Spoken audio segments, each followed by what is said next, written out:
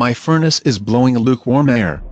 What can I do to fix this? If you're lucky, it is just a supersized fur ball, or debris blocking the airflow. That's not lucky, that's a fire hazard. If you find it and remove it now, before the house burns down, that is lucky. What's another cause? If you're lucky, you have an electric furnace with a dying heating element, such as 2 or 3 heating elements and one died. Just replace the heating element, and you're good to go. It may be a gas furnace. Then you'll want to get electric heaters, until you get it fixed, because problems with gas furnaces are dangerous. It's not hot enough, not getting too much fuel. If there is a gas leak, the furnace may not get enough fuel to heat your house.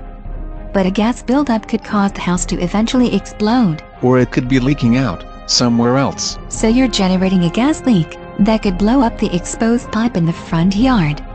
You still want to turn off the gas if you think there is a gas leak. Now I really hope I have an electrical furnace. Check the furnace for power. It might be turned off, and you're just getting warm air recirculated through the house. Trust me, I would never turn it off in the winter. If you had a bunch of other electrical appliances on, the breaker to the furnace might have tripped. Then the furnace is off until you turn it back on or reset it. If in doubt, reboot it. If not, kick it. If it turns off shortly after you reboot it, call in a professional, because there's another problem going on. I wonder if it is the heat exchanger. That is pretty much the least likely thing to malfunction on a furnace. Even American Standard gives that part a lifetime warranty, which is 4 or more years longer than the rest of the unit. We have a premium brand, high-efficiency furnace. Maybe your 2-stage furnace simply had the second-stage motor go out, or the second-stage heating element. So what seems like a heater giving me the cold shoulder is just the same performance it had before, because the second stage cannot kick in. And I do not recommend kicking a furnace at any point, since you're more likely to damage it. Aside from the heating element, what else could it be?